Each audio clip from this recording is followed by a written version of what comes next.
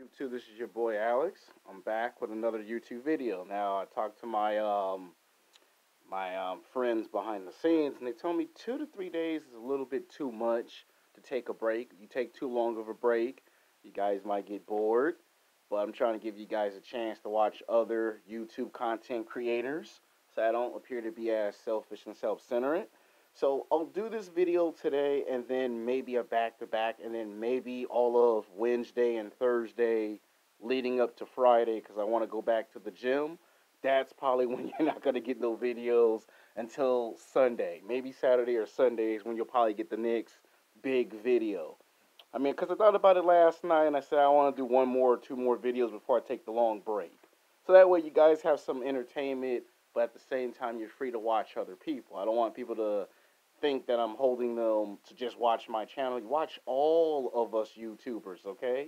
Watch all of our YouTube content creators. You know, it's always good to watch me, but have a variety. It's like Baskin Robbins ice cream. Have multiple choices. You know, have alternatives, other ways of watching other people, not just me, because if you see me all the time, then it gets boring. It's like what Jim Carrey say. You do the same thing over and over and over again, it's going to get boring. It's going to get stale. So we're going to have to break the comedy series into 4 parts, okay? And it's going to be a long series. I'm going to do 4 categories of comedy, all right? Part 1 is going to be the black entertainers.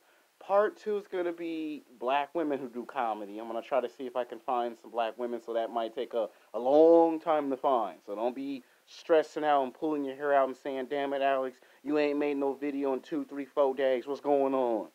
Got to do the research. I don't want to put the wrong names on the list and then someone go in the comment section and get on me for putting the wrong names on the list, because it has happened 4 or 5 times in the past. And then people confront me in person because you put the wrong names on the list.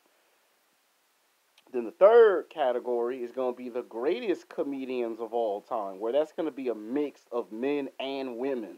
So if your favorites don't get on the first list, the second list, maybe the third list. And then the fourth category just might be, there's some white women who did some comedy too now. So we'll see how far I can stretch it out, because there's going to be comedy in different categories.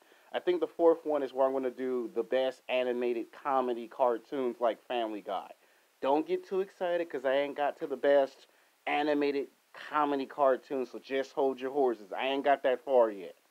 Alright, this video is going to be called Sex Game, the top 11 black greatest comedians of all times. We're talking about 11 of the greatest of all times. The ones that made you fall out of your seat. The ones that got you busting up laughing and you couldn't stop laughing. You couldn't finish your lunch. You couldn't finish your dinner. You went to sleep, you woke up laughing because what they said was just that funny. People who are actually very funny and very talented. Now, we don't just play basketball and football. We don't just do rap music, hip-hop. We also do other stuff. We write poetry, and we're good at telling jokes, and we're good at entertaining and making people laugh. And we're good at putting smiles on people's faces, because we're good at doing that. Now, first person at number 11 is Bill Bellamy. Now, Bill Bellamy got his rise to fame in the late 80s, early 1990s. He did pop up on 2 or 3 television shows. He did get small little roles, small little parts on the Wayne Brothers show, because they were that type of person who came in the game and dominated, like literally dominated. And he got a small part in there, but then it wasn't until he did comedy Jeff Jam, where it featured a whole bunch of all-star cast. He came in the period where he dominated, and next thing we know, we see him in a movie called How to Be a Player, which was his best performance, because he made being funny while being good looking at the same time work for him. He eventually got into a movie called Any Given Sunday, which he was just there for comedy mischief. But we got to put him on the list because every time he does a movie, he can play himself.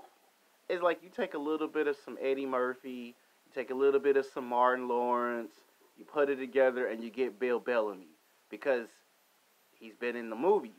You know, he's been in the Lottery Ticket. You know, he's been in what I would consider the sequel to How to Be a Player, where he was in that one movie with Vivica A. Fox. So he's had his moments where he's gotten people's attention, and he's best friends with Chris Tucker.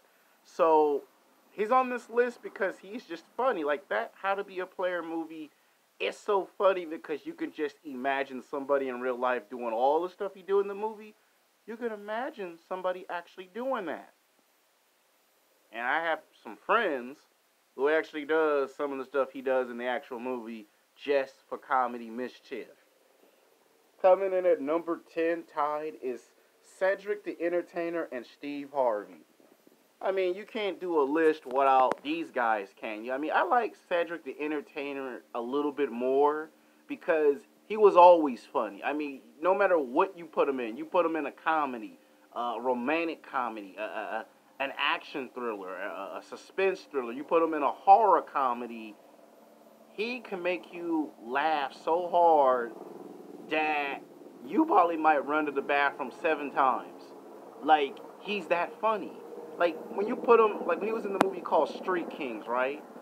It was funny because the fact that they had him in the movie and he was arguing with Common, like, you can imagine somebody being, you know, terrified that they have to give up somebody. You know, and he did that movie, Johnson Family Vacation, where you got Vanessa Williams, you got Bow Wow, you got Beyonce's sister in there, you got Steve Harvey. That was a good family-oriented movie. Barbershop 2, Barbershop 3. You know, and he plays those characters very well. You know, he popped up on Eve's television show. You know, so he gets in the movies and the television shows, and he's been around for like 2.5 decades. And now he's got his own television show where they made it where it's a neighbor, he walks outside, he don't like the neighbor don't like him. So it's finally good to see him finally get his television show. Took too long, but he got his own show. And one of his best portrayals is when he was in a movie called The Kings of Comedy. He got to be in there because he really is actually funny. Like, seriously, this guy can hang with the best, okay? You talking about bringing it, he brings it. On the other hand, we got Steve Harvey. Steve Harvey is what I call the situation comedian. He takes life problems, life situations, and he makes them funny. Now, in recent times, he's been blacklisted because, you know, he say certain stuff that, you know, upset people. He wrote a book. Book got made into a movie, made sequels. You seen the movie, Think Like a Man 1 and 2? Yeah, he wrote the book, also they get made in the movies. Now, which was kind of interesting is that he took life situations and he made you laugh at them. So he on the list for comedy, and basically that's it. I mean, one of his best movies is Love Don't Cost a Thing, because you got Nick Cannon in it.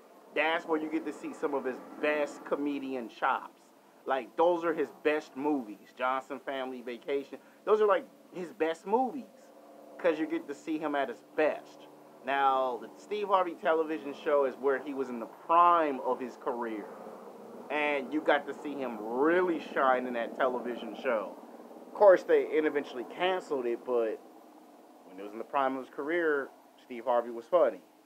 So, gotta have these two legends, these two icons on the list. It would not be funny if you did not have them on the list.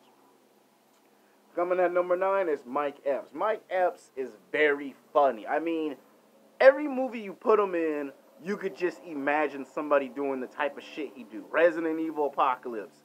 Yeah, I usually drive a Cadillac. You know, you can imagine somebody